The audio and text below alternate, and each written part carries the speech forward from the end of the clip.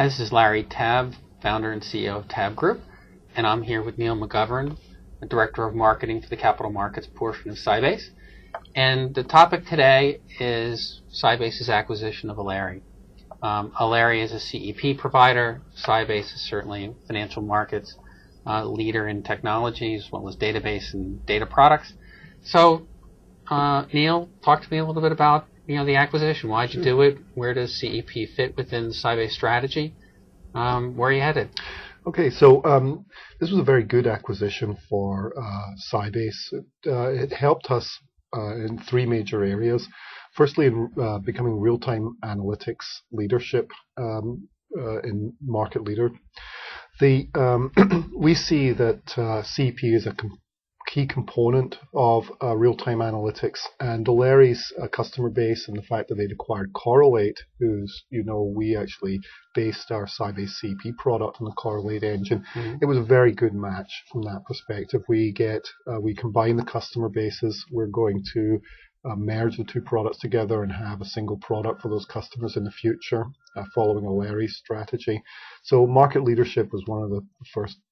Secondly, Aleri had developed a series of applications based around market liquidity and liquidity risk, and we believe that these applications are going to be key to the industry, the financial services industry, the capital markets industry in the future. And we hope to enhance these applications, maybe develop more of those. And then thirdly, Aleri had some technology as part of their CEP that was actually beyond what Sybase had from the Correlate acquisition of the Correlate code in Q1 of 2009.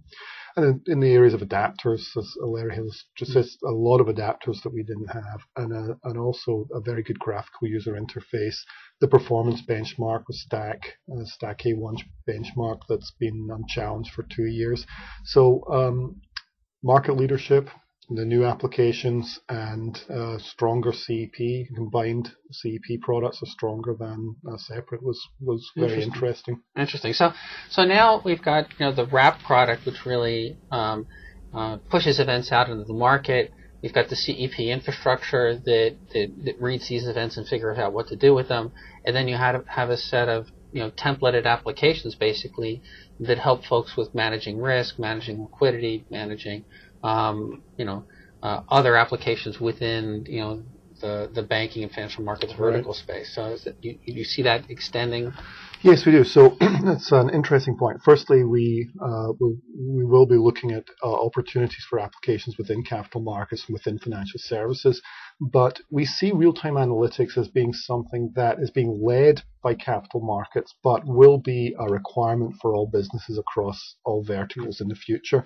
We think that organizations that realize they need to adopt real-time analytics technology will look to the capital markets, and the organization that's showing leadership in capital markets, we think, will be the default choice for many of these companies in the future, and that's a position Sybase wants to have. So you're seeing this infrastructure really scale horizontally. So taking your leadership in capital markets, getting a better facility with real-time data as well as applications, and then scaling it out to other industries besides financial markets and financial services. Yes, that's exactly the model. I mean, if you look at what happened in capital markets, first it was just the infrastructure, and people used that infrastructure to gain a competitive advantage. Now, in capital markets, as it's matured, they're looking for end-to-end solutions like the Aleri applications that are now Sybase's applications.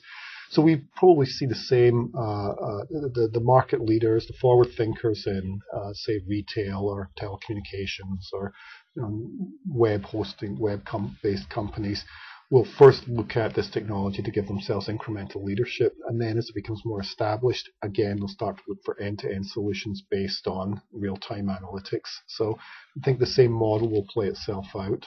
And, very interesting. And to a certain extent, I think Tabb Group agrees with that. If you look at the whole idea of, Moore's curve, Metcalfe's, or Moore's law, Metcalfe's law, cost of technology goes down, processing power goes up, bandwidth goes, increases, cost of bandwidth goes down, more and more data, need to really understand these events in real time. We think it's pretty much pretty easy from a armchair analyst standpoint to say this technology only goes further. And with that, I want to thank Neil McGovern, Director of Marketing for Capital Markets at Sybase, and me. I'm Larry Tabb, CEO of Tabb Group, and want to thank you for joining Tabb Forum. Thank you, Larry.